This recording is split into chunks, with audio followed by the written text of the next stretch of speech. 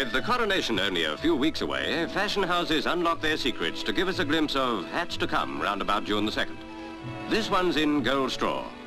In a workroom in London, Lady Newborough, one of Britain's leading designers, shows her staff how to get that extra something that spells glamour into the new creations.